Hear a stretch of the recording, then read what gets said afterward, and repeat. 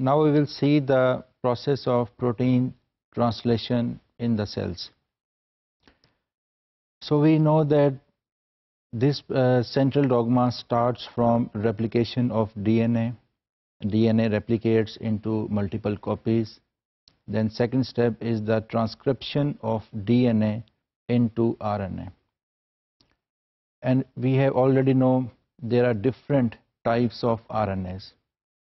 So we will deal today with the one type of RNA, that is messenger RNA. But we must know the other types of RNA also. Apart from messenger RNA, transfer RNA, that is non-coding RNA, also plays an important role in protein synthesis. Third is ribosomal RNA, that is also non-coding RNA.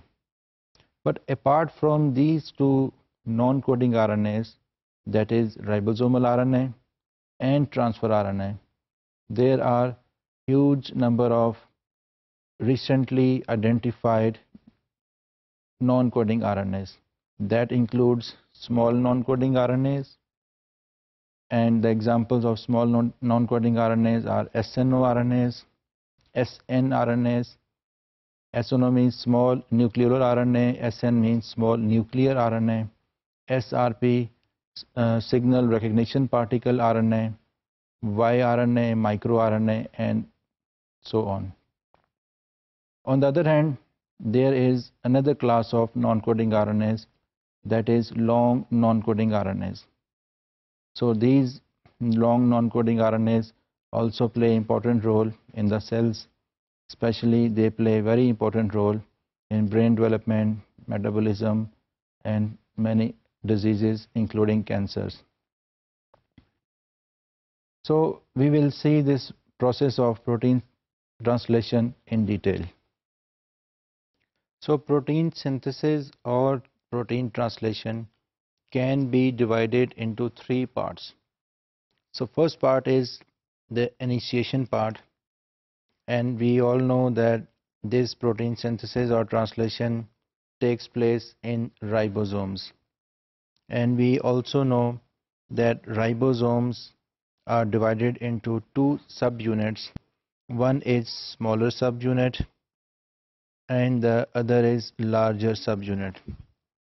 When these two subunits, they combine together, and some other proteins, they help in combining, and they collectively form an initiation complex.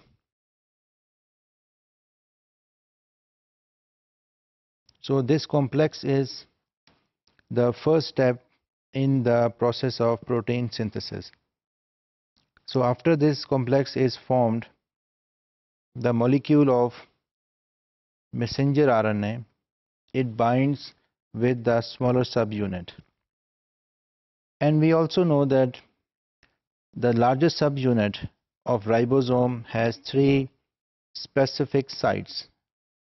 The first site is A site, and it is generally called as acceptor site, where transfer RNAs first come and bind at this site. The second site is P site, and the last one is the E site, that is known as the exit site. The transfer RNA that has binded with the A site moves to the P site, and finally it exits from the E site. So we have seen clearly that ribosome has a main role in the protein synthesis. So we will see that when messenger RNA binds with the smaller subunit of ribosome, it recognizes a special 3 nucleotide codon. So 3 nucleotides that is attached at one side of transfer RNA is called codon, and that codon is complementary to the sequence of messenger RNA.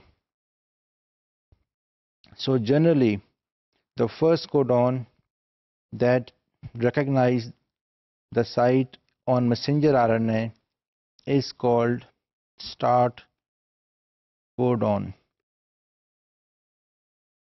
And the sequence of start codon is written here, we can see here, is AUG on messenger RNA, and the complementary sequence that is on one side of transfer RNA will be complementary of AUG, means A will bind with U, U will bind with A, and G will bind with C.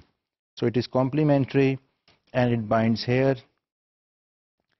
And after this, the transfer RNA will move to the exit site.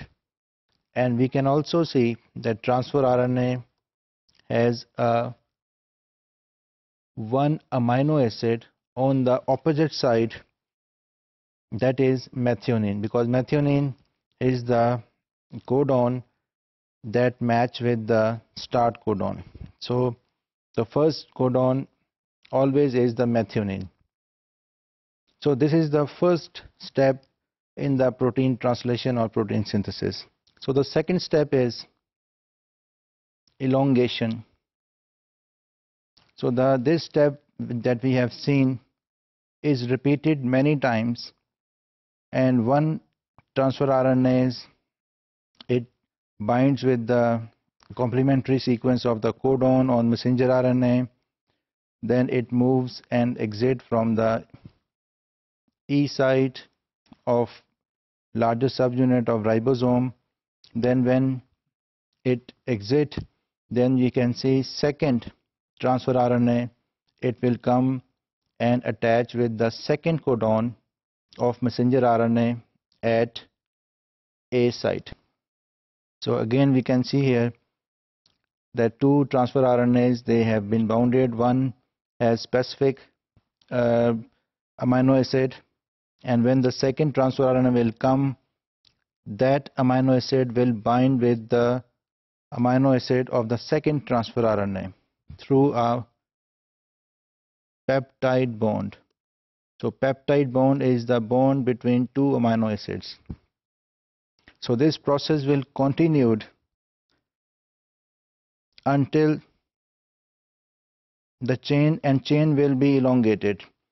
Then third, fourth, fifth transfer RNA will come and the chain of amino acid will be elongated.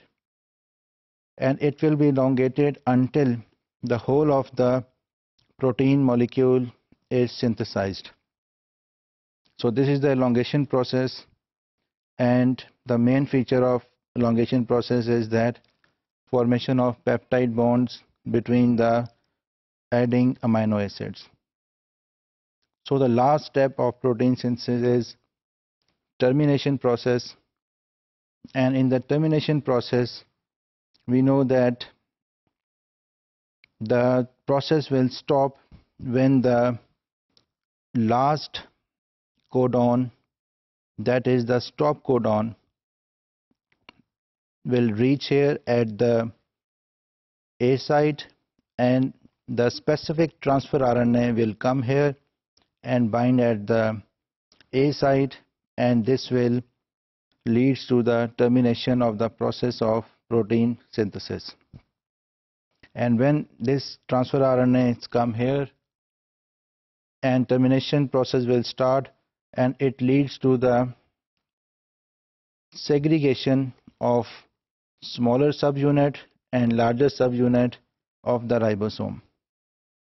And when these two parts separated, the protein that is formed is also liberated, and further post-translation modifications and some other processes will take place, and this protein will be folded in a specific manner so that it could perform a very specific functions.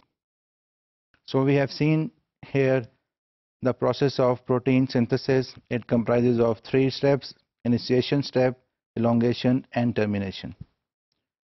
So here we can see is the table of genetic code.